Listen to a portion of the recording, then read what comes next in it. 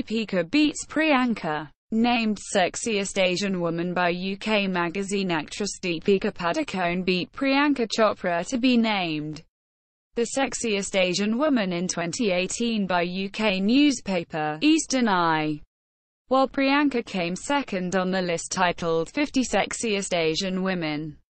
Television actress Nia Sharma secured the third spot.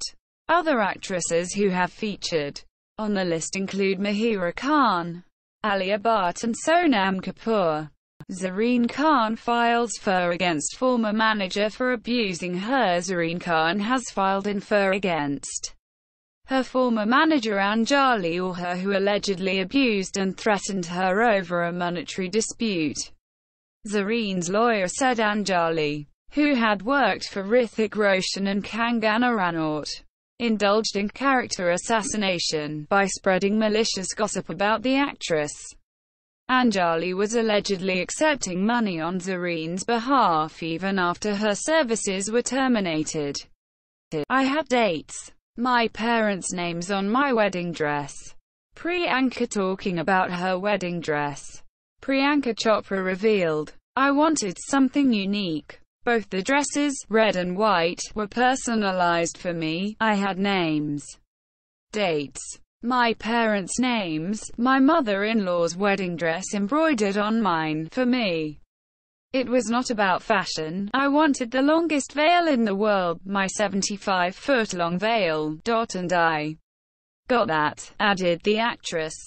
Madhuri may contest on BJP ticket from Pune in 2019.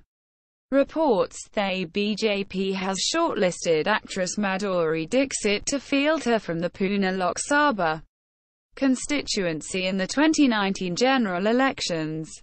Reports said on Thursday. Earlier in June, BJP President Amit Shah met the actress at her residence in Mumbai during his party's Sampark for Samadhan program. In the 2014 Lok Sabha elections, BJP's Anil Shirol had won from Pune, trying to get back to normal life.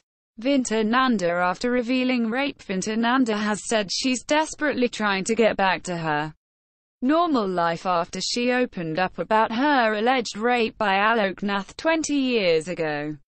I gave sleepless nights to everyone, including my family, she added. Vinta further said, I woke up to the fact that I've done it. Now I've to live up to it.